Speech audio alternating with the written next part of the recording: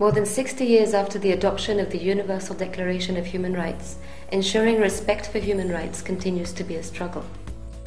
For many people around the world, across all continents, enjoying fundamental freedoms, a life free from violence, and access to education, food and water are not a given. Human rights defenders play a key role in the promotion and protection of human rights.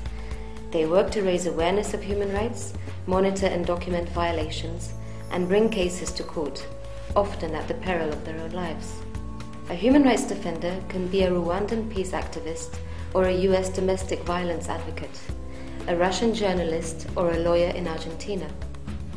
Margaret Sekagia, the United Nations Special Rapporteur on Human Rights Defenders, has found that the daily lives of defenders are affected by threats, intimidation, arrests, detention and harassment because of their peaceful work for the promotion, protection and implementation of human rights.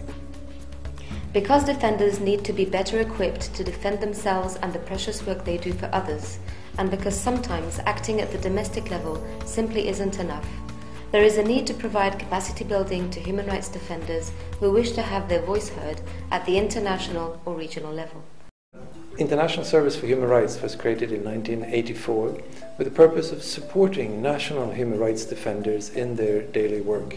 They are expert in promoting and protecting human rights in their national context, but there's an added dimension to their work through the UN human rights mechanism, and we are providing them with access to those mechanisms, to a full understanding of how they operate and how they as human rights defenders can better engage with these mechanisms. And we do that to some extent in their home countries, but most commonly here in Geneva. That has an added value that they can actually travel here and meet the UN staff and the UN personnel that actually work on these mechanisms and engage directly with the players here and get a hands-on experience and fully understand how they operate. And we, as the International Service for Human Rights, continue in contact with them and help them in their pursuit of engaging effectively with the UN system. Using the UN system for the promotion and protection of human rights should never be a goal in itself. Rather, it can complement the efforts and the work that human rights defenders are already undertaking at the national level in their domestic context. One element of the strategy to improve the human rights situation in a given context can be to exert pressure on the government, and using the UN system can assist human rights defenders in those efforts. Engaging with the UN system also allows human rights defenders to learn from the experiences of others. In this way, they can adapt or change and improve their own strategies for how they undertake their work. ISHR provides defenders with the necessary training, information products and strategic advice to choose those opportunities and to take the strategic decisions of when and how to engage with the UN system. ISHR training is not only in Geneva, but we also organize training at regional and national level. And the objective of this training is to bring both international and regional system to defenders, to explain them how both systems work, and also to give them the opportunity to choose which system is more suitable to address the issues in their region. The advantage of our training at national and regional level is that we try really to adapt this training on the need of defenders at the national level, and we don't have any specific agenda on this kind of training at the regional level. It's sometimes the defenders themselves who request this training and based on their need. So what we try to do is to bring the international and regional system and to try to see how their specific needs can be addressed through using this international and regional system. And another advantage is also that it's helped also a lot of defenders to be able to attend to this training, because Geneva costs a lot, but at the regional level we can be able to use the same fund to bring like 30 participants that can benefit from this training. The concrete outcome of our regional and national training are This year, in May, the civil society in Rwanda were able to lobby the African Commission to address the issues of human rights violation in Rwanda during the review of Rwanda by this human rights system. In December 2009, the civil society in DRC were able also to actively participate to the examination of their country by the UPR mechanism.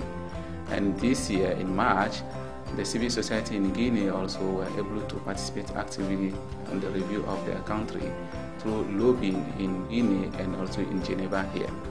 I'd like to talk a little bit about the methodology that we employ within our training courses. We believe that the participants on our training courses come with a wealth of experience and expertise which we wish to harness within our training courses to aid deeper processing of the knowledge and make it more relevant to them, and also to grant them bigger ownership over their own learning. How we do this is we carry out a thorough learning needs assessment where we see what their learning needs are and what their offers are as well. So, for example, the participants can deliver testimonies on their own experiences of engaging with the UN system and their work in human rights. We also use simulations and role plays and case studies in order to facilitate a more interactive learning. We also want our participants who are on our training courses to employ the same methodology in order to cascade their learning when they go back to their areas of work. So I've conducted train the trainer courses, basically interactive methodologies, how to plan, how to evaluate the participants' skills and needs, and how to monitor and evaluate their progress as well. In our training courses, we have participants from all over the world: Africa, Asia, Latin America, Eastern Europe and Western Europe. Our selection process is based on very strict criteria. First of all, participants need to be working for NGOs who use the international human rights system or who are at least willing to use it. Also, our participants have to be at least in the middle management of their organizations, since there are some decisions which need to be taken in terms of follow-up and implementing the acquired knowledge. ISHR has trained more than 300 human rights defenders from all parts of the world over the past 3 years. We've seen how they've successfully engaged with the UN human rights system by submitting information to the treaty bodies, the Universal Periodic Review, and engaging with the special procedures. We've also seen how they've integrated international human rights law and recommendations from the UN into their work at the national level. After the trainings, ISHR has engaged in follow-up activities with a number of participants. This has included additional trainings at the national level. We've also been able to develop sustained long-term partnerships with a number of former participants. I learned a lot because it was my first time that I was sitting down in a class learning international law from a practice point of view. The experience that I got from the training program was central. The major learning for me was really the demystifying of the United Nations system. The training courses have also been an excellent opportunity for us to meet human rights defenders from all over the world and learn about their work. ISHR would like to thank all the human rights defenders who have come from near and far to attend our training courses. We feel privileged to have been able to help you in your incredibly courageous and valuable work. You have been an inspiration to us all.